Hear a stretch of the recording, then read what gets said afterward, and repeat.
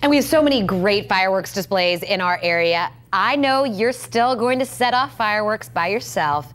Maybe you have sparklers for the kids, but if you're not careful, you could seriously get injured. Sean Streicher is here with us. Sean, we talk about this every year, fireworks safety, but it really is important because, I mean, you can lose limbs and even worse. Yeah, all right, so on average, 280 people are sent to the emergency room every day around the 4th of July holiday with firework-related injuries. All right, so what can you do to stay safe? And as long as you keep hurting yourself, we're going to keep telling you how to do that. The most common injuries from fireworks are to the eyes, heads, legs, and hands.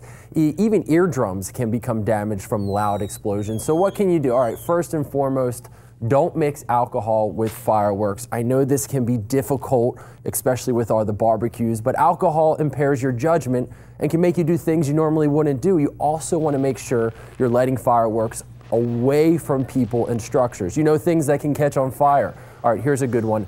Never try to relight or pick up fireworks that have not fully ignited. Douse the fireworks with water after they go off and then pick them up and throw them away. Last but not least, make sure you leave the fireworks to the adults. All right, you can take all the precautions in the world, but accidents do happen, and anytime an injury occurs, doctors say it's best to seek care right away. Generally with fireworks, if you do sustain an injury, there's a good chance that the damage may be deeper than it appears, so the best thing is to get to the emergency department and let a health professional check you out.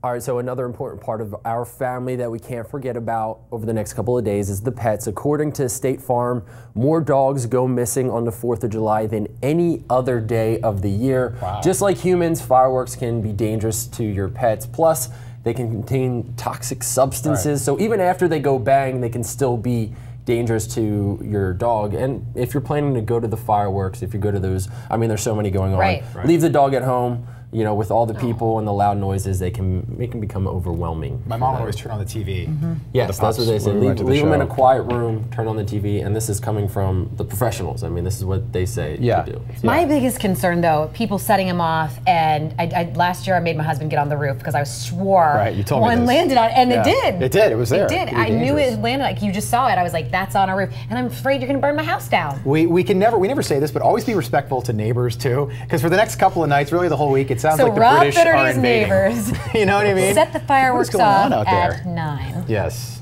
right next door.